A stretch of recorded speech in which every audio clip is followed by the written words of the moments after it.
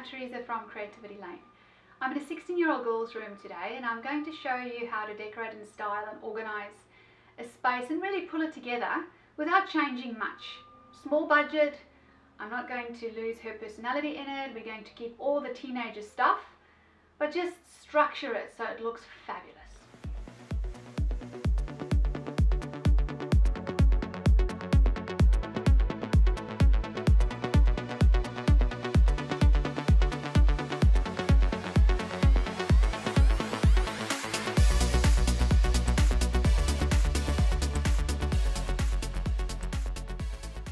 As you all know, teenagers spend a lot of time on their beds, and I think Grace would really love a headboard to sit against and make it really comfortable and really pretty. At the same time, when we do a headboard, you zone the area. I don't want to see the study desk the moment I come through the door. I want to see this beautiful couch. So I'm going to show you how to make a headboard really easy, minimal cost, and it's going to look fabulous. So Grace, you've given me a few notes the other day on what you want this room to be. What is it that you want to have out of this room when we're done with it? As I grow older, I kind of want a space where I can grow with it, where it can be clean and a place I can study, as well as a place to relax and have beautiful things around me. Right, so this is what I'm going to do. Put a headboard at the back,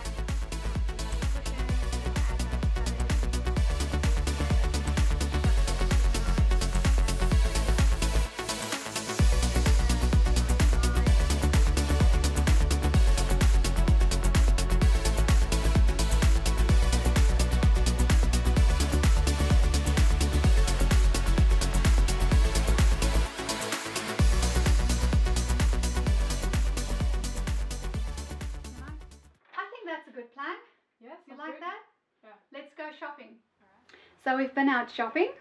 I found some awesome buys at your local Kmart, would you believe? Nothing for more than 20 bucks. We're going to put some pictures on the wall, cushions on the bed. I'm going to do that headboard that I made and style it.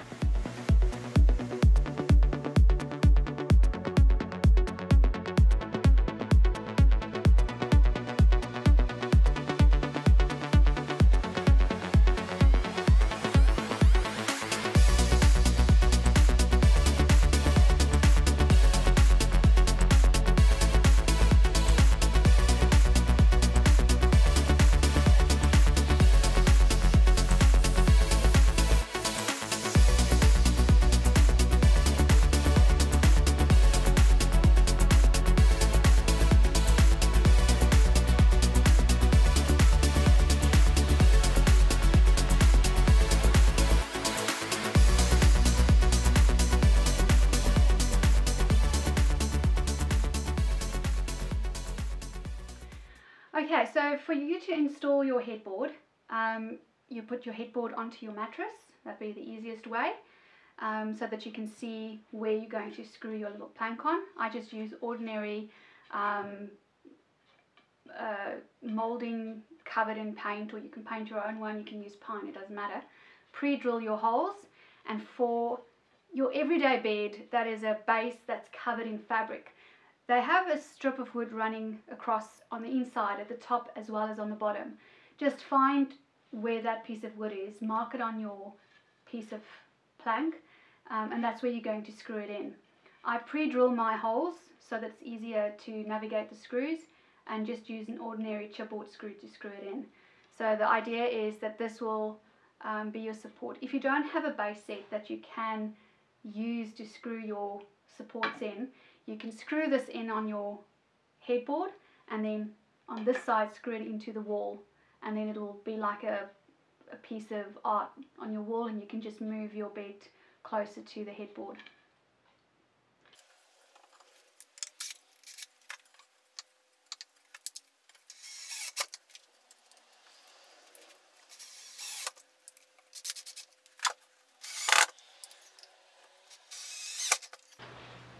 Easy done. Okay, so this is a daybed. Remember, we're going to make the corner now and join them up. What I normally use, just an ordinary L bracket.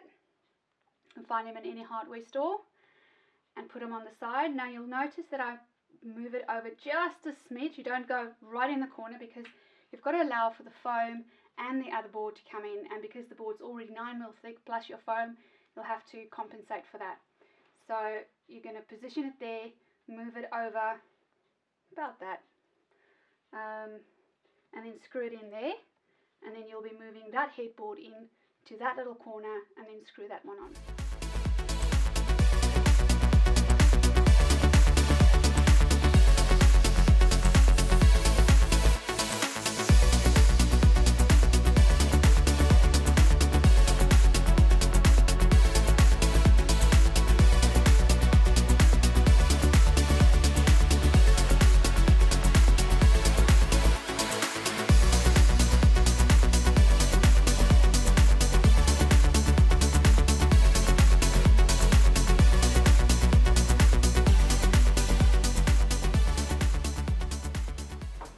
Last bit of the puzzle going in.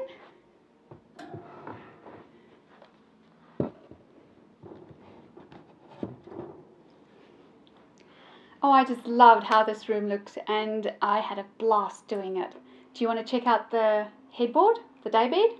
So remember, this corner was just the bed on itself, desk behind, and when you walked into the room you could see all of that nonsense on the desk.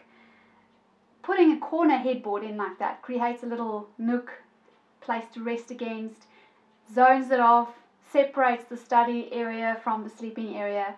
And I think this little corner with the lights, it's so cozy. She's going to spend hours on YouTube in this little space. So if you want to see how I've done this headboard, I will link in the description a tutorial that you can follow along. It's really not that hard. And it's made such an impact in this little corner.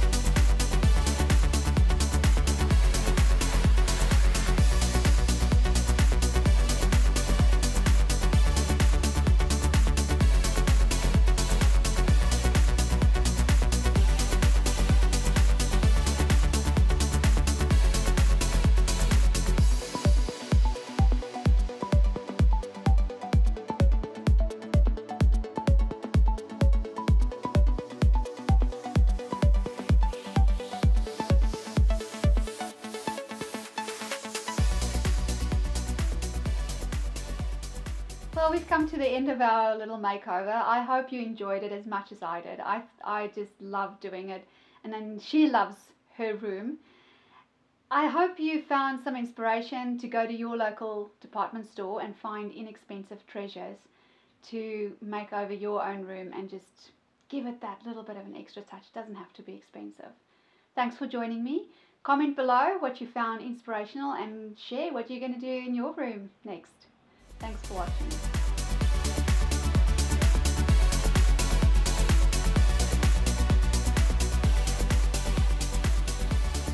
I forgot.